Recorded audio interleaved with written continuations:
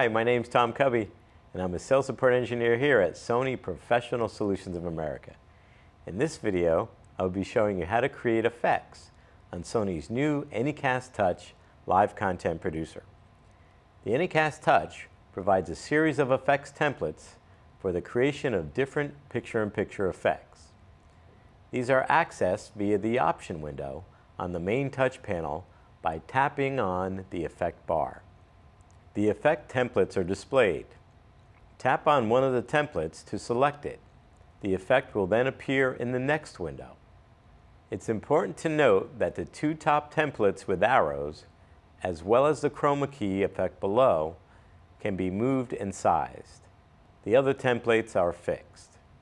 If you select a template with arrows, changes to the effect are made on the subpanel via the Effect tab. Simply tap and drag the circle icon to position the picture. Select small, medium, or large to resize the picture. Chroma key adjustments are also performed on the subpanel using the Effect tab.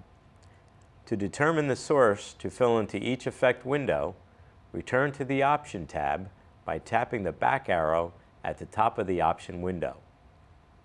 You'll see a representation of the effect in the option window on the effect bar. Tap the number icon to define which source to select. If there are multiple windows in the effect, tapping repeatedly on the number icon will cycle through the various windows, allowing each to be selected in turn. Once you've selected the desired window, select a video source from the Input tab. To remove an effect, tap and hold on the blue portion of the effect icon in the Option tab and select Remove from the contextual menu. Alternatively, there's a Remove option labeled Off at the top of the Effect selection window. Tap on Take to remove the effect from the program output.